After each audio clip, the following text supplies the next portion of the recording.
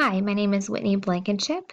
I will be doing this presentation for Dr. Valdez's research course at Gannon University, and today we'll be talking about Prisma flow diagrams. So Prisma in general stands for the preferred reporting items for systematic reviews and meta-analyses, and they have created a guideline that you can follow step by step to create your systematic review and a specific formula for their flow diagrams. So Prisma's goals are to ensure a transparent and complete report of whatever you're doing your review on. So it could be an outcome measure or a treatment. And then the second goal would be to assess the positives and the negatives.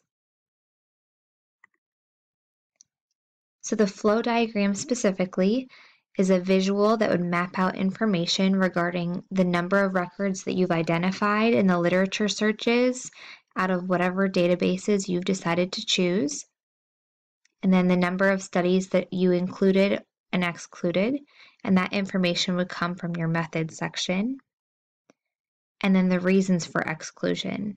So as you read through the article titles and the abstracts, and finally as you do your final read through of all of the articles that you've chosen, you'll continually make that number that you're going to be reviewing smaller and smaller.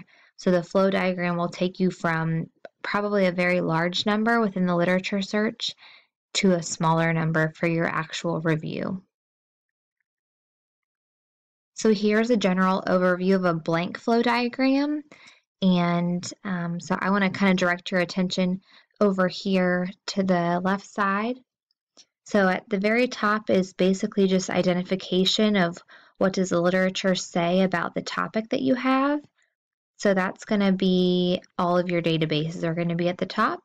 I'll show you a more specific example in a little bit.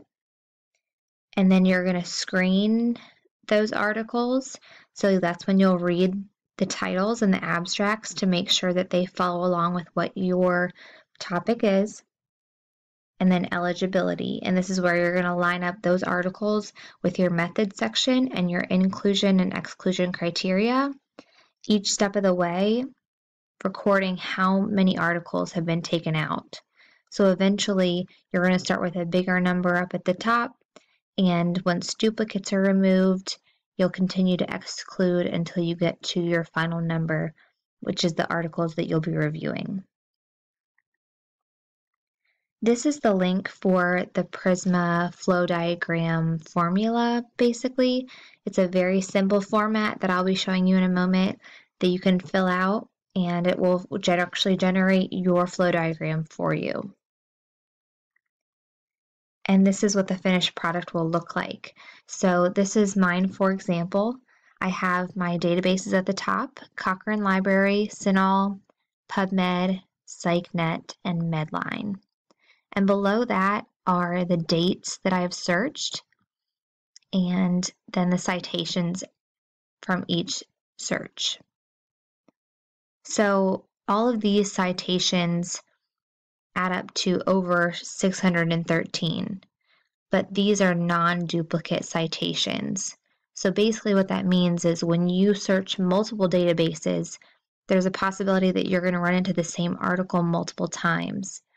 So this number is reflective of each individual article, not repeating titles. And then moving down a little bit lower, you can see that I've read through all of their titles or abstracts and removed 545. And I'm left with 68. Then after I've read the full text of all of those, I removed 48 after that full text screen. And then when I started extracting data from those articles, I ended up realizing that 3 were not what I was looking for. So those were also removed. That left me with 16 articles that I included in my study personally. So I'm going to go ahead and show you now what that site looks like, which is right here. And very basic formula here. We'll start with the title. That's pretty simple, straightforward.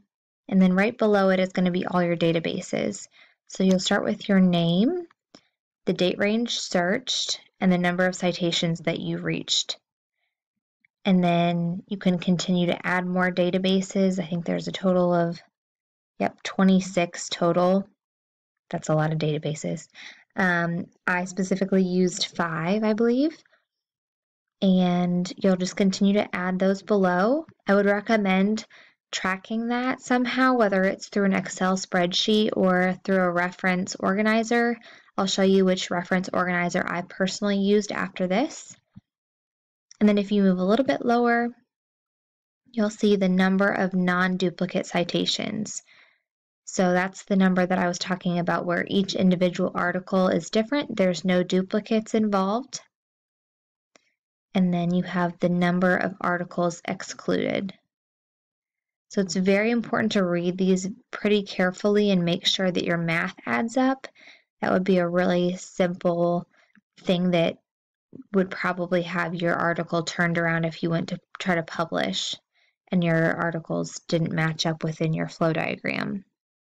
So as you move down, the number of articles you've retrieved finally, and then excluded after full text screen. So say you took 45 out of the 65 and you're left with 20.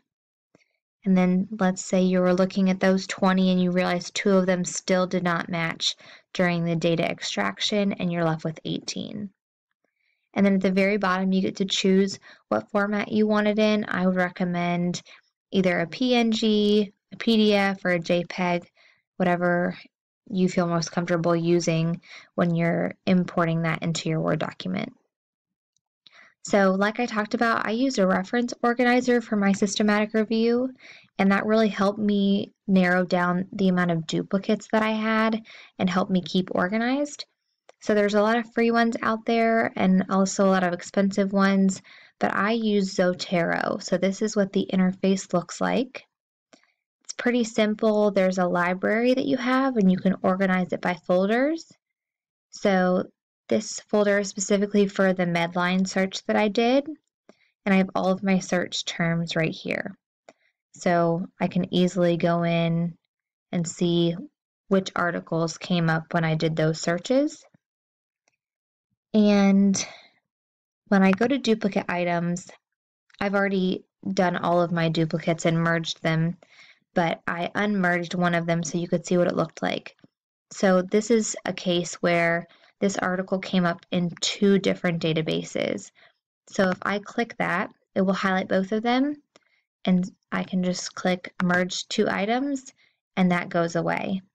So once all of those items are removed, I'm able to see more clearly how many articles I'm looking at the very beginning and can narrow it down from there.